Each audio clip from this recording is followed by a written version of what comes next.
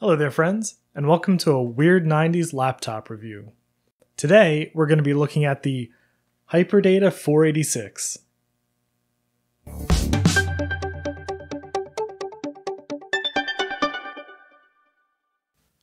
So this is a 486 with four megs of RAM. And it was really hard to find literally any information at all about this on the internet. This Hyperdata laptop was also sold under a few other names, including Innovace, which I thought was pronounced Innovace when I first saw it, but it turns out it's like innovation and ace smushed together, which is stupid. And this was also sold as an MPC, and I couldn't find which of those was the original name or manufacturer of this. All I could find really was a couple Russian websites that talked about this and one thread on Reddit where somebody had this under that Innovace name. So I'm really amazed, actually, given this thing's low specs. It is running Windows 95 and it's running it rather well. So today we're going to review this thing. We're going to take a look at all of the little weird, interesting bits about it. We're going to power it up, see what it's capable of. I have a couple tests that would be kind of fun to run on floppy disk because this does not have a CD-ROM drive. We're going to see what the screen is like. Spoiler, it's broken. We're going to see how it sounds. I don't think this has a sound card. We're going to see what it's like gaming. I have a couple games. And we're going to see what it's like to actually use this computer as a computer. And finally, we're going to try to install some kind of Linux on it. And I have here Slackware 1 on 10 floppy disks. And it should be possible. I think the minimum for Slackware 1 was 4 megs of RAM, so lucked out there. So let's power it on and see what's up.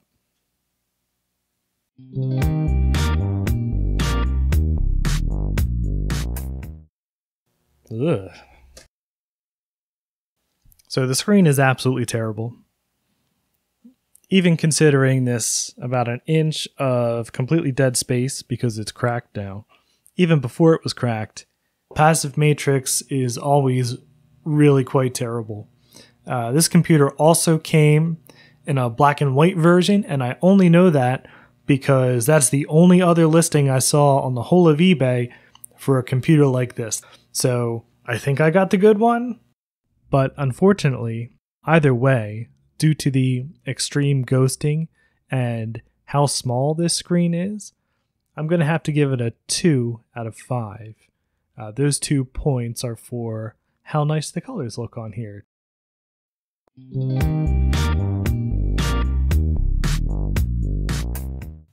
So for our sound test, I have a magic disc with some music stuff on it, including 2 versions of Winamp and an MP3. I highly doubt either one of those is going to work because 1, I don't think this has a sound card in it, and 2, I don't think even Winamp 1 point whatever I have on here, I don't think that's going to work with 4 megs of RAM. But hey, let's give it a shot.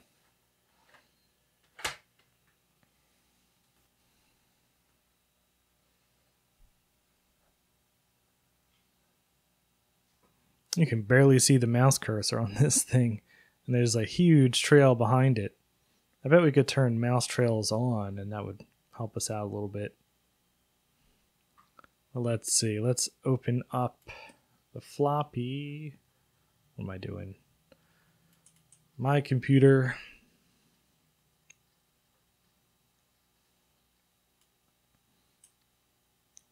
Floppy disk A.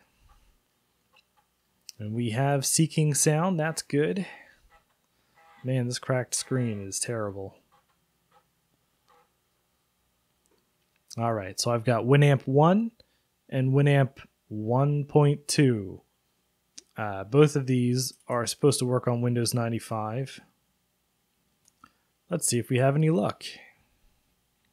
Let's try more recent first, Winamp 1.2.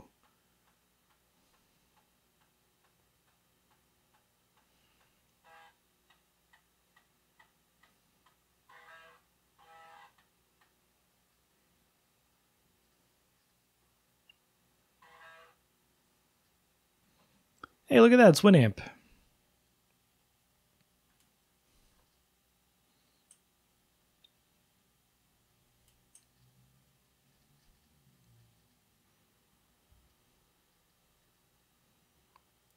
All right, let's open up our MP3.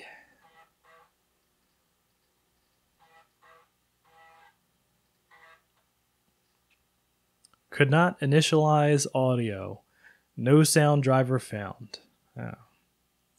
Well, that's a shame.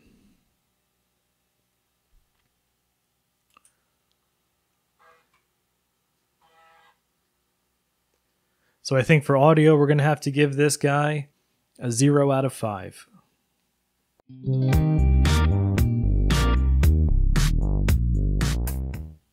So I actually have a whole bunch of games that we can try on here, including Descent, Warcraft, and a fallback, Crystal Cave.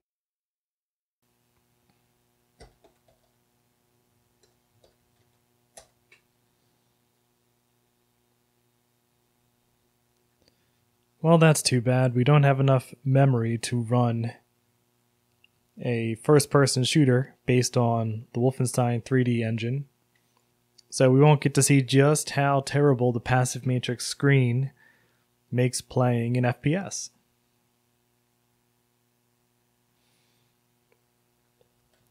But let's try something else.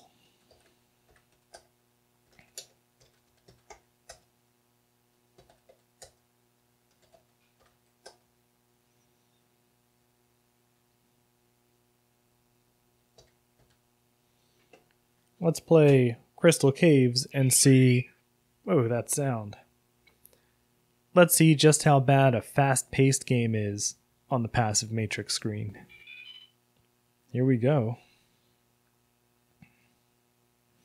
Of course, can't see him because he's right behind the brake, but we'll drop down in a second. There we go. Let's jump. Whoa. Ah.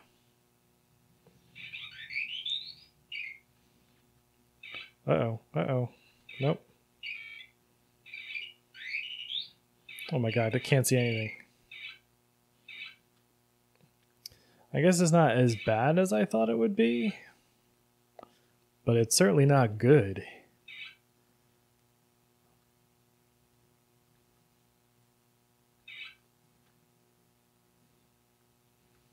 I mean, I guess it's playable. It's just on the edge of playable. How do I... There we go.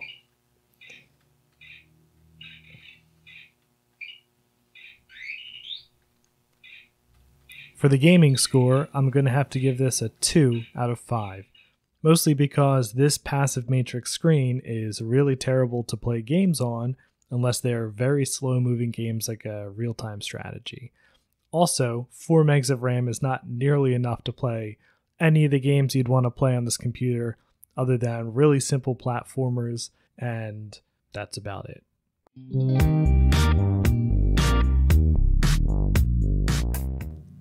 So the Hyperdata 486 was pretty obviously trying to look like a PowerBook from Apple from the time period, something like a PowerBook 180. So all the original PowerBooks looked a lot like this, even down to kind of the thickness of this and the hinge here. This hinge looks a lot like the PowerBook hinge. All it's missing are the flip down little legs here. And if you saw this just like sitting around in a coffee shop, you might well think it was a PowerBook. So this computer is fairly hefty, maybe 7 or 8 pounds. But that's not uncommon for computers of this day. You know, some computers weighed way more than this. So let's take a look around at the different ports and drives. So we have our standard floppy drive. And then around the back, we have a host of ports. We've got our PS2 keyboard port. We have our DB9 serial port, parallel, video, which looks to be VGA, DB25 serial port. This is our power jack and our power button, which is confusingly in like the same size circle as the power jack. So it took me way longer than it should have to figure out how to actually turn this computer on. And then around on the other side, we have a cutout, which I guess was for like a modem or Ethernet or something. And then we have our PCMCIA slots here. We've got 2 of them. So we could put, I don't know, Wi-Fi in here or an Ethernet card or something. And then we have our battery, which I think is a nickel cadmium. And then inside the Hyperdata is where the real fun begins, because what is this number pad here? So that's certainly a kind of a quirk of this computer, is they put a number pad right into the palmrest, exactly where your palm goes. On the plus side, they have this cool font here in these super 90s colors. Whoops. So I'm going to go ahead and give them a whole extra point for that. So as far as the build of this laptop is concerned, I'm going to give them a 3 out of 5 for copying a PowerBook pretty well and using the super 90s fonts and colors on here.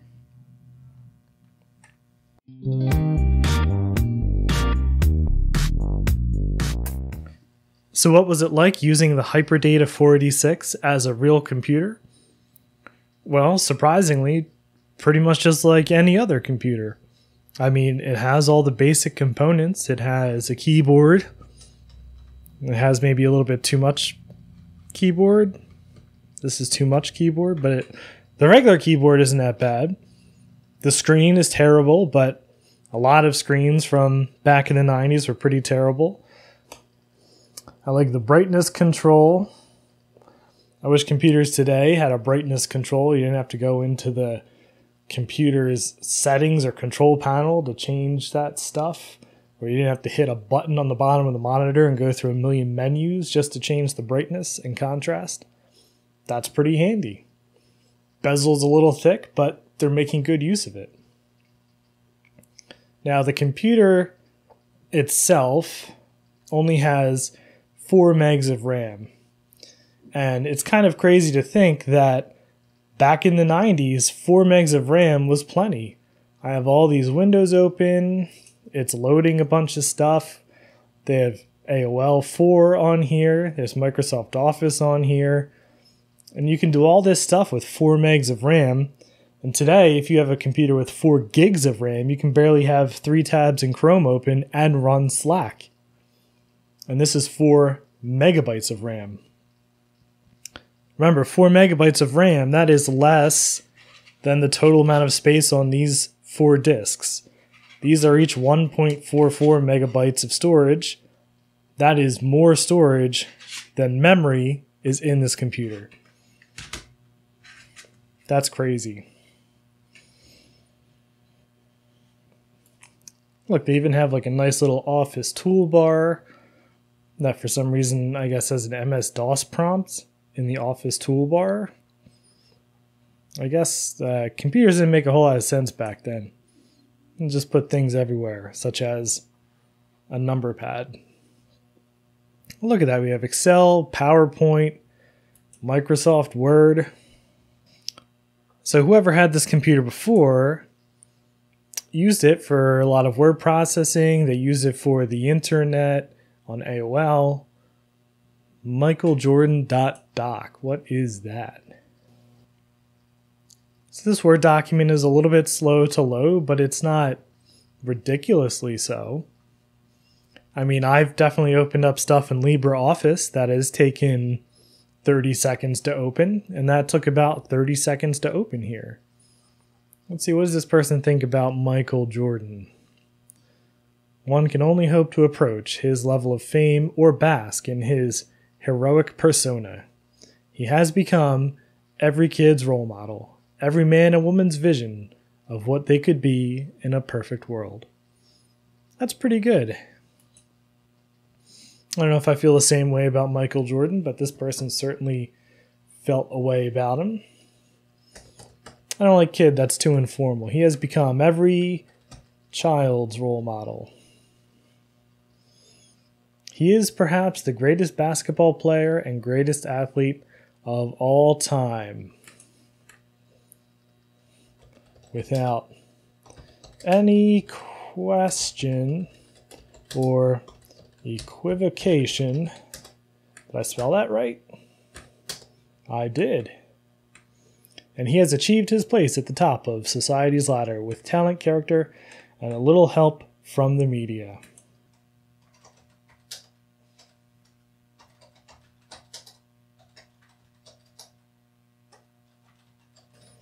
All right, well, you know what? This keyboard isn't that bad to type on.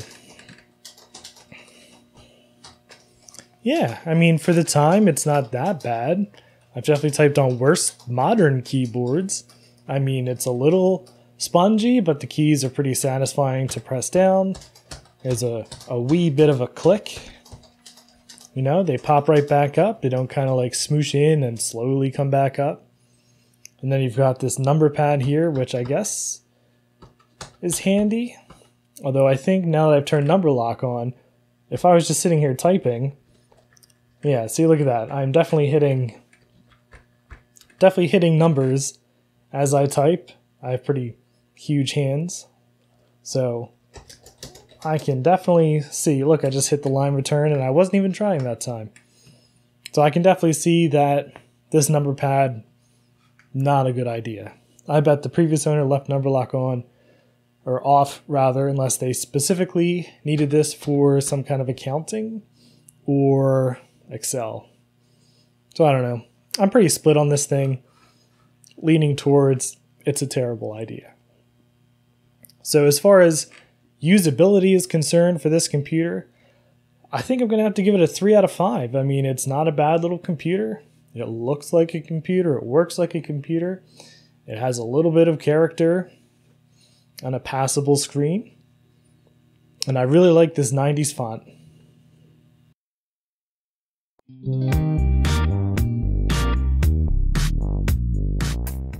And now the most important test. Can we boot some kind of a Linux? So I've got the first Slackware CD floppy disk in there. And let's turn this on and see what happens.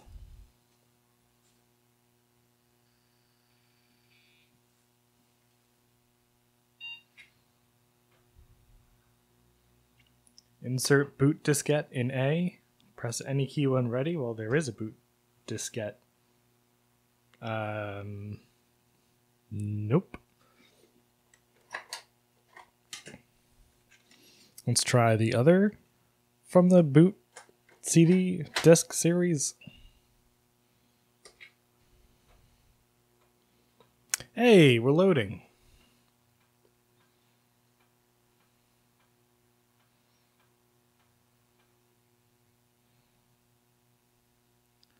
It's booting the kernel. Please remove the boot kernel disk from your floppy drive. All right. So I think I need to take out that disk and put in the next one. Enter to continue. Oh. It's making a lot of noise.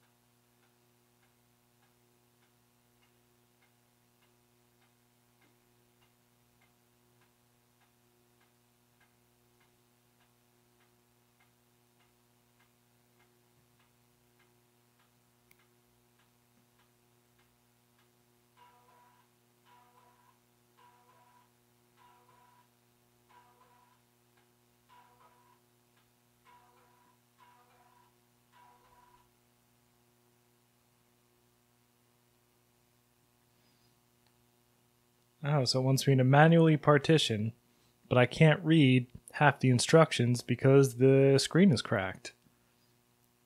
All right, so it wants me to use, I guess, F disk.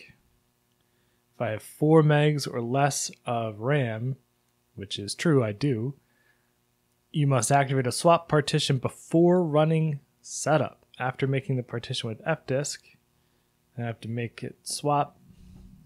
You may now log in as root. All right, well, root.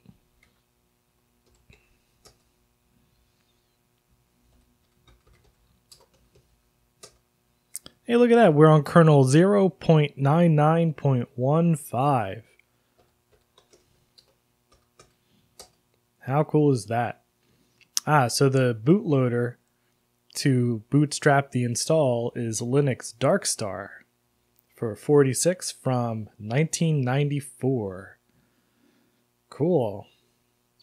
Well, I am not going to install Slackware on this because unfortunately I have to send it back, but I'm going to call this a Linux success. We've got Slackware install process starting to run. We've even got a RAM disk in our 4 megs of RAM with an actual Linux kernel loaded. So awesome. I'm going to give Linux a score of 4 out of 5.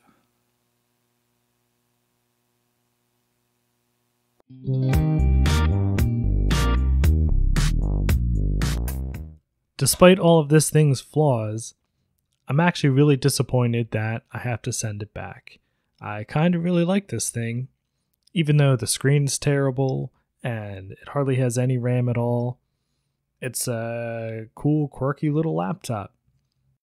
So I'm going to give this a 3 out of 5, mostly for that cool factor, and also just because it is a nice little package. Fortunately, the seller on eBay is taking it back. It was kind of their fault because they packed the power supply directly on top of the screen with no padding in between. So I'm actually kind of lucky the screen wasn't completely shattered and I was still able to do this review. Thank you very much for watching. If you enjoyed this video, I'd appreciate a thumbs up or even a subscribe, and I'll see you in the next one. Thanks for watching.